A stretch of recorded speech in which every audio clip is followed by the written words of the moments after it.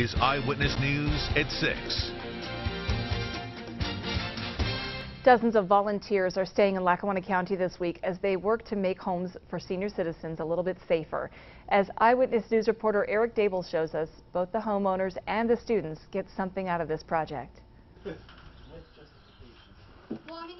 They came from different states along the East Coast, but these 4 teenagers found themselves on Dorothy Street Tuesday, painting the back porch of a longtime West Scranton resident's home. We're here to meet new people and to get new experiences, and the joy in that is just knowing you can do something for someone who can't do it for themselves. More than 120 volunteers are in Lackawanna County this week to help locals with property repairs as part of a project sponsored by NeighborWorks Northeastern Pennsylvania. Honestly, I love the residents' face when everything's said and done.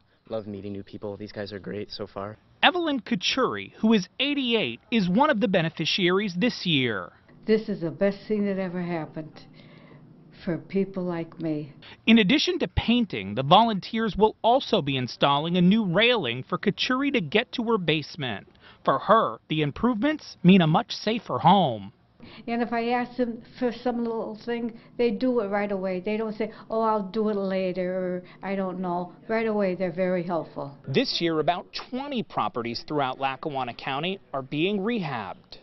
For the volunteers, this week is more than just having new experiences. It's very easy to come and think that we're changing their lives, but we're here, we serve, we get to meet new people, we go back, we're changed. In Scranton, Eric Dable, Eyewitness News. In addition to the home repairs, each homeowner will receive free solar-powered exterior security lights.